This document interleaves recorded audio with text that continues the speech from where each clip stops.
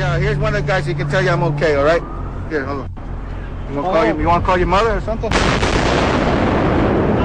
to be right now. You gotta get back from here. You know that, You gotta get back. All right. Smoking.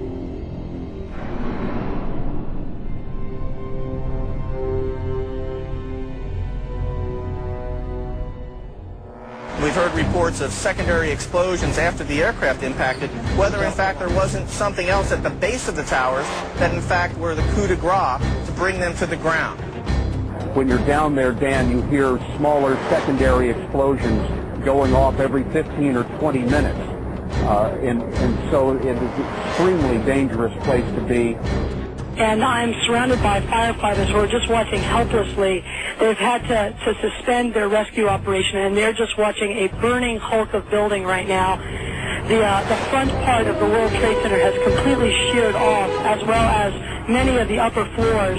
And every few minutes you'll hear like a small sort of a rumbling sound, almost like an explosion sound, and another chunk of it will come flying down into the street.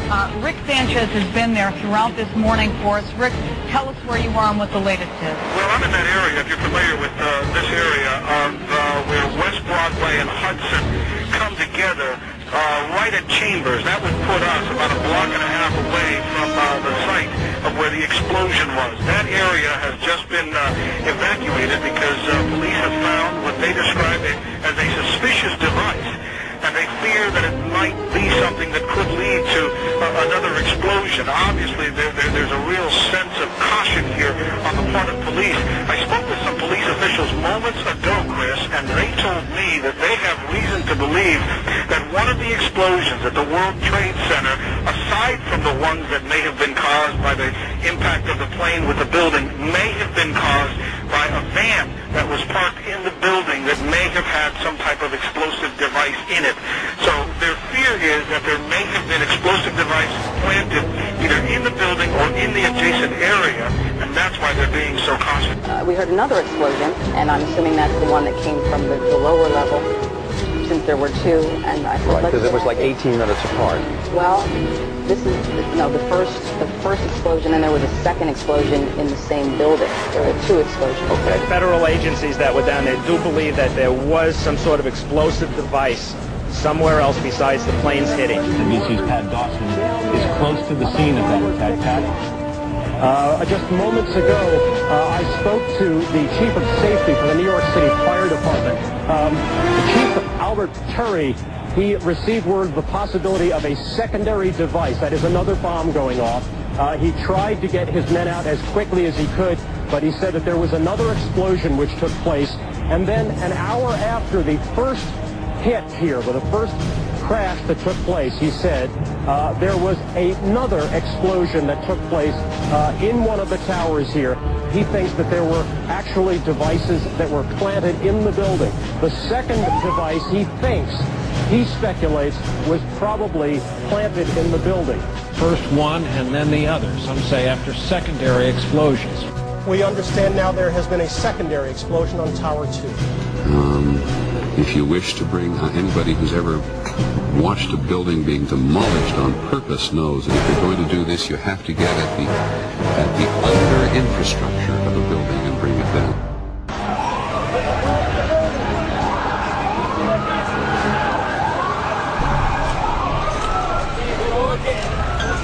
Bomb in a building, start clearing out.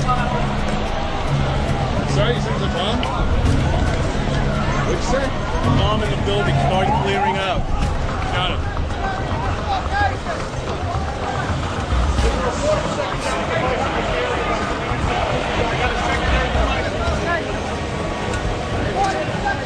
So tell me how you're feeling. How did you get there? What happened to you? I worked for the Trade Center, I'm one of the carpenters, and I was going to go do a job, and I got on the elevator, and the freight elevator, and I heard the first explosion, and the elevator blew up, the doors blew up, and it dropped, and I was lucky that the elevator got caught between two floors. Which floors? The B levels, the basement levels, with all the, all the mechanics on. There was another big explosion in the other tower. Flames coming out of this billowing grey smoke. People still not panicking. People not quite understanding understanding what was going on. Then somebody said that they saw an airliner go into one of those towers. Then, I don't know, an hour later than that, we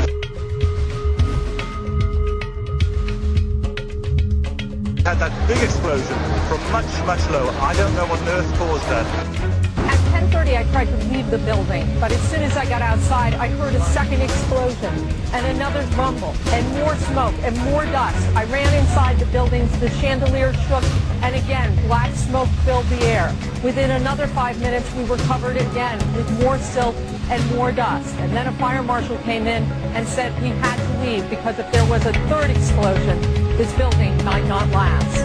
As we were getting our gear on and making our way to the stairway, there was a heavy-duty explosion. Some of the people out, then there was those secondary explosions, and then the subsequent collapses. I don't know how many people were there. I know there was a lot of firefighters. But New York's bravest never had a chance. We really never even got to that close to the building. An explosion blew and it knocked everybody over. The FBI is here, as you can see. They had roped this area off. They were taking photographs and securing this area just prior to that huge explosion that we all heard and felt. Most of the victims so far were people outside the blown-up buildings. Like, it sounded like gunfire, you know, bang, bang, bang, bang, bang, and then all of a sudden, 3 big explosions. To me, it sounded like an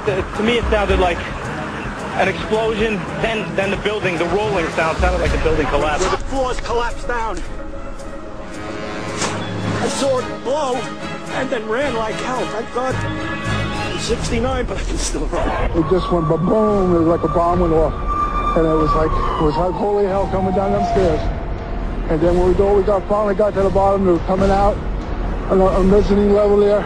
And then other explosions came right from it because everything went flying. We just saw that as well. The second tower, the only one that was standing, tower number 1, just we saw some kind of explosion, a lot of smoke come out at the top of the tower, and then it collapsed down onto the street. Next thing we know, it was boom, and the floor started shaking. And then we saw debris fall down, and next thing we know, we had to get out of the building.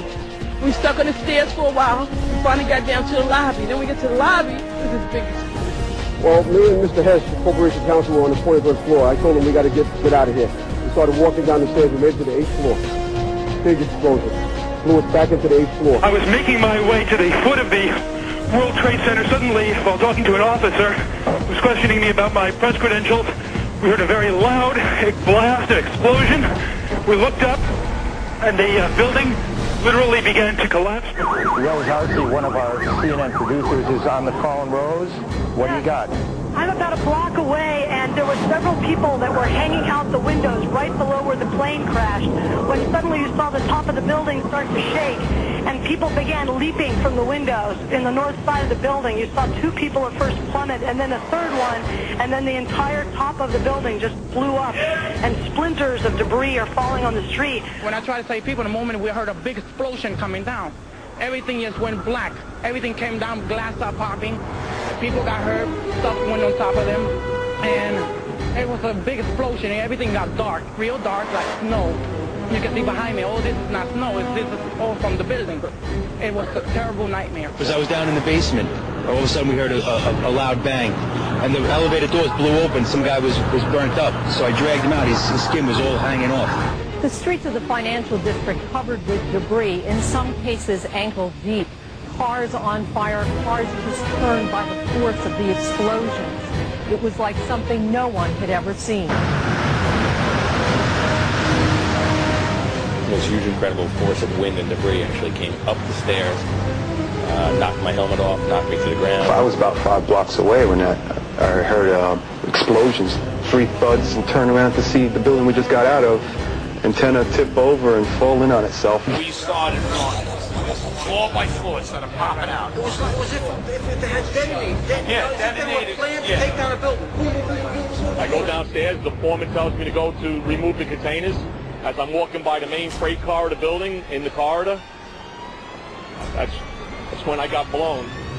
I mean, the impact of the explosion, of whatever happened, it threw me to the floor, and that's when everything started.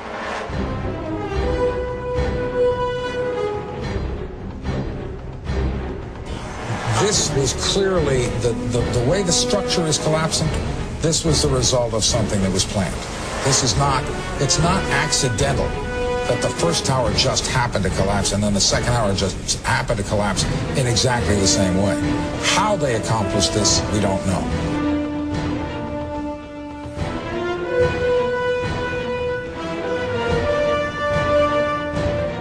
I tell you what, a person who believes that this wasn't set up by our own government is an idiot.